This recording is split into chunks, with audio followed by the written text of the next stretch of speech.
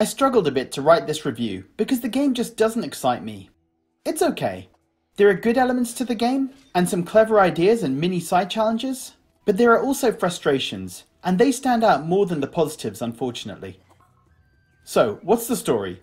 You play as Furwind, a fox on a mission to defeat an evil big bad that suddenly reappeared. You need to fight through levels full of dangerous creatures to gain the powers you need to take down the bad guy. The story was fine. It's an old school 2D platformer, so I'm not expecting an epic Final Fantasy style story.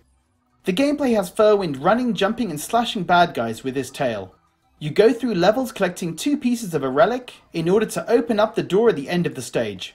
There are 15 levels, split 5 each over 3 areas, and the levels fall into 5 main categories.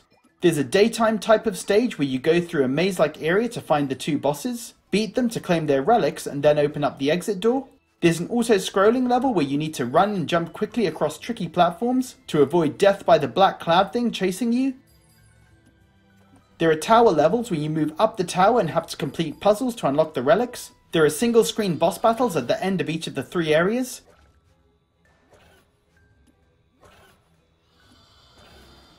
And my least favourite, the dark caves, which I'll talk about more shortly. The daytime and cave levels are maze-like. You're searching for the bosses and then for the door. There's no map, so a lot of times I would go down a path only to have to backtrack when I realise I've gone down the wrong way.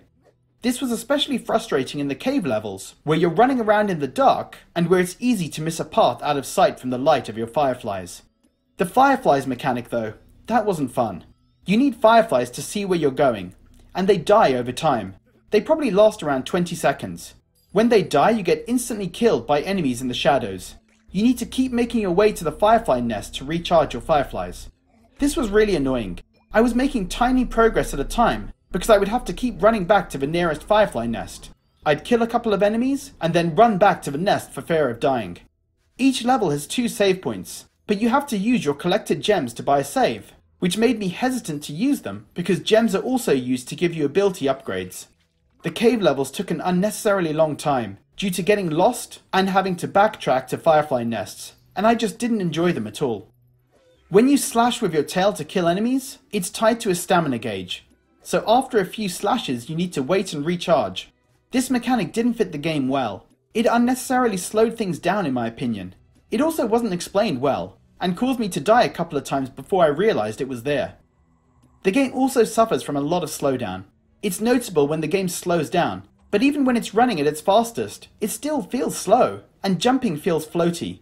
I'm not sure if it's faster on the PS4, but it just doesn't feel right. On the plus side, I was able to avoid enemy projectiles easier, because they moved so slowly, making it easier for me to react.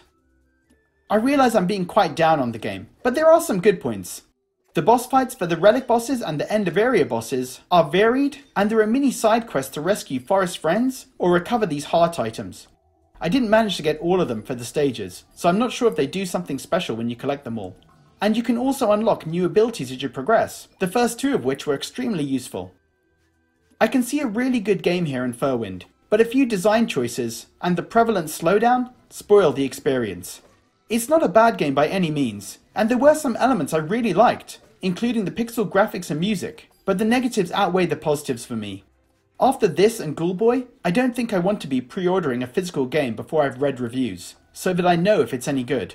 Twice I bought the physical games before their release that didn't turn out to be great, so I think I'll be waiting for reviews or skipping some of these in future. So guys, are you planning to pick up Furwind? And if you're watching this after its release and you've played it, what did you think of the game? Leave a comment below, and as always, thanks for watching.